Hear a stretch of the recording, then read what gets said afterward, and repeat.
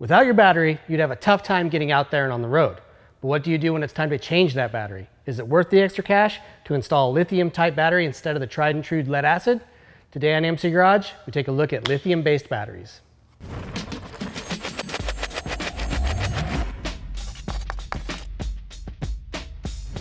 We've covered the subject of batteries more than a couple times here on MC Garage, but as an integral part of your motorcycle's electrical system, there's always plenty to talk about. We've covered the different types of batteries, how to replace them, and how to take care of them when you're not riding. But often I get the question, are lithium-based batteries worth their higher cost? The short answer is yes. They're lighter, they have a slower discharge rate, and they perform better in cold temperatures. But they're more expensive and could require special chargers depending on the type. So let's weigh the pluses and the minuses. First, the minuses. Cost is always a consideration when buying parts for your bike.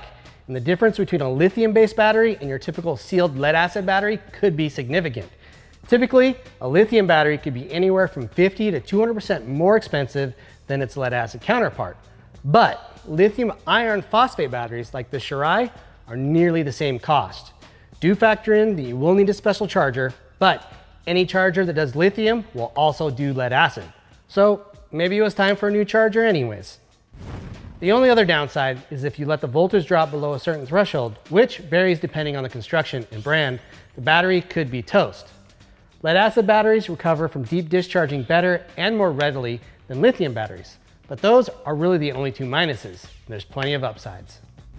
Weight is always touted as the big reason to switch, and there's no denying that a lighter motorcycle is a better handling motorcycle. This Shirai is a third of the weight of the stock unit that's in this KTM 790 Adventure. So what's 5 pounds? Well, the higher that weight is carried in the bike, the more you're gonna feel it, especially when changing directions. And on this KTM, that battery is above the seat. That's higher than your waist when you're sitting down. With all the work KTM did to lower the CG on the 790 Adventure, with a low slung fuel tank and a compact engine, it's a shame to see an extra 5 pounds sat up so high on the bike. Cutting just a few pounds will make a difference. Then there's the low self-discharge properties of lithium-based batteries. When sitting static, batteries lose some of their charge, and as time goes by, the higher loss from a lead acid can be significant. Say you haven't ridden your bike in about 4 months. A lead acid could have lost up to 15% of its total charge, and that's if there's no draw on the battery. The Shirai, on the other hand, only loses about 1% per month. So storage life is much better. And if you're storing your bike over the winter, all you have to do, disconnect the negative terminal, and you should be good to go until the spring. Finally, cold weather performance is superior. That might not be a huge concern for someone with a sport bike or naked bike, but adventure bikes like this one here can see freezing temps when traveling the planet. At freezing, which is 32 degrees Fahrenheit and 0 degrees Celsius, a lead acid will lose 50% of its capacity, while lithium only loses 10%.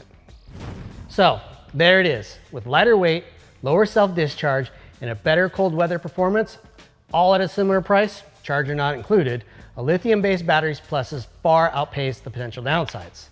And that's it for this episode of MC Garage. If you like what we're doing, hit the like button, subscribe, and share with your friends. If you have any questions, as always, put them down below, and we'll see you next time.